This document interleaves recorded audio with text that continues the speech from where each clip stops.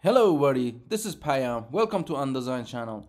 So in this video I'm going to show you how you can actually create a dark theme and add it to your design system while keeping everything organized and not doing any manual work. So let's go right ahead and do it. So in order to do that, I need to edit my color tokens, not edit their base basically. I'm just going to add another mode.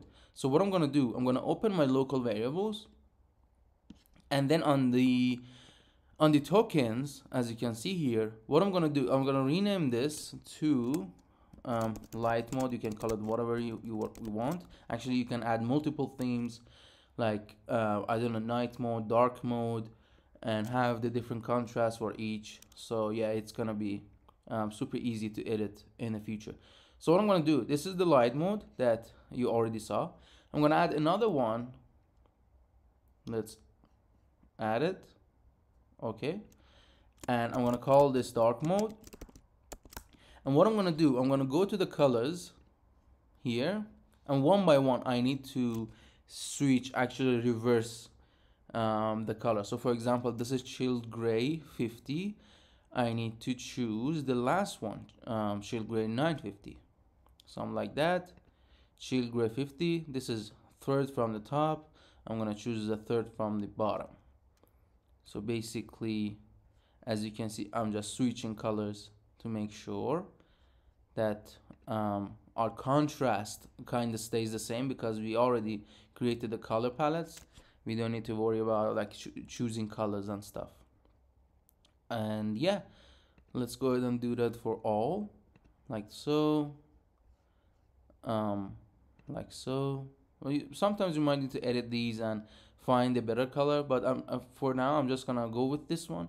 Then I will see the design. If I see something's not right, I'm gonna come back here and again change it. So let's just quickly change these. This is the fourth, and this is gonna be reversed.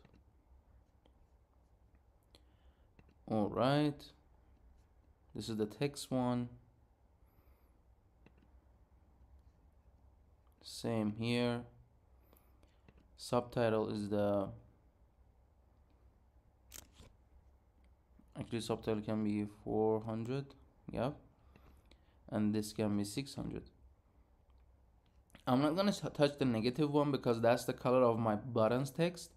I mean, you can change that, and depending on what theme you're gonna go with. It's like sometimes when you are going with a dark theme, you want to have the color of the buttons super light. That way you need to have the text black. But in this case, for now, I'm not gonna touch it. So I'm just gonna keep it the same, and this is gonna be like so. And I'm just gonna go ahead and continue editing these. So this is the fifth from bottom, something like that. And sometimes you don't need to touch these, but if for example I'm not gonna touch the default one, but yeah, before doing so, let me set it to default. So right now we have to change the general colors for the text, icon, and also borders, as well as mostly the surface colors. So let's go ahead and test it, see how it looks right now. So what I'm gonna do, as you can see, nothing is changed here. What I'm gonna do, I'm gonna bring a component. I'm gonna add a component from my component list. So for example, let's go with input here, and let's edit it. So we have like, I'm gonna make sure it's pressed. Okay, I'm gonna make sure it has both icons. We need a hint. It's gonna be pressed, and typing maybe the size is gonna be medium, something like that. I don't know right now. And now let's go ahead from the layers here. Or if you want to change everything, you can basically do it from the pages and find the tokens and change it to dark mode. If I do that, as you can see, everything in the screen gets updated. But I don't want to do that because for the sake of the tutorial. So let's go ahead and undo that. So let's find the change variable mode from layers option when selecting an option and object. I'm gonna click on it, find tokens, and I'm gonna hit dark mode. All right, now as you can see, we have entered the dark mode. And if you want to, like, maybe I'm gonna add a background to it so you can see it better. So maybe chill gray, like 900, something like that. So this is the pressed, as you can see, like typing. You can do like whatever you want. So for example, if I want the dark mode to have a different color for the border, I'm going to change the style. I can easily do that via variables. So make sure like it's underlined. As you can see, everything works. And let's do another one. Maybe let me increase the size of this one. Maybe, yeah, switch or toggle, sorry. Toggle label. I'm going to add it to, as you can see, this is the light one, so it does go with the light background, but it doesn't go with the dark background. What I'm going to do again, I'm going to go to the layers here and go to the dark mode.